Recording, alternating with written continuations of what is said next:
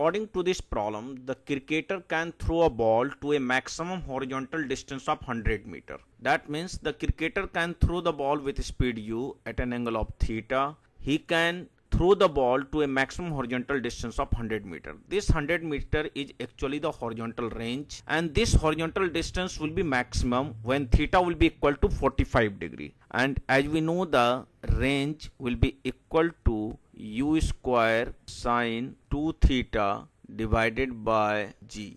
The range will be maximum when theta equal to 45 degree. That means the maximum range will be equal to u square divided by g, and sine 2 theta will be equal to 1 because theta equal to 45 degree. That means sine 2 into 45 degree, that means 2 into 45 degree will be 90 degree, and sine 90 degree will be equal to 1. That's why the range will come out u square by g, and this one is the maximum range, and this value is according to the given problem equal to 100. Right now problem is that what is the height above the ground can cricketer throw the same ball, and he is throwing the ball now vertical upward with speed u.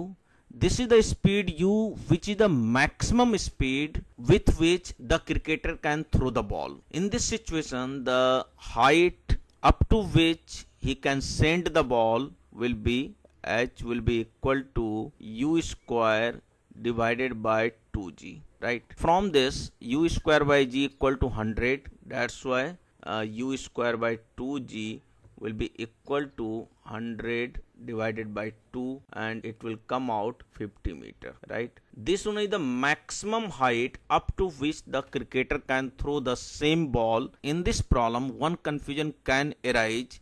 Most of the people can think that we have to calculate the maximum height in this case. The problem is that if the same cricketer will throw the same ball with his complete strength and putting the maximum speed u from his side, then what is the maximum height that can be achieved by the same ball?